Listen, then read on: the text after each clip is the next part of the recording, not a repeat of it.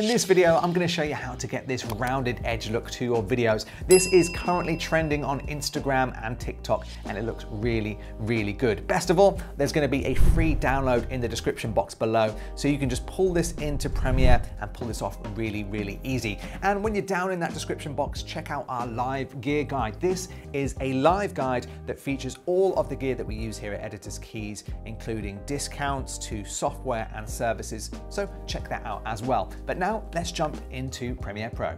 Right, open up Premiere Pro and create a new sequence for Instagram and TikTok, which is going to be 1080 by 1920. Now, import your first clip onto the timeline so you can get a better visualization of where to place this overlay.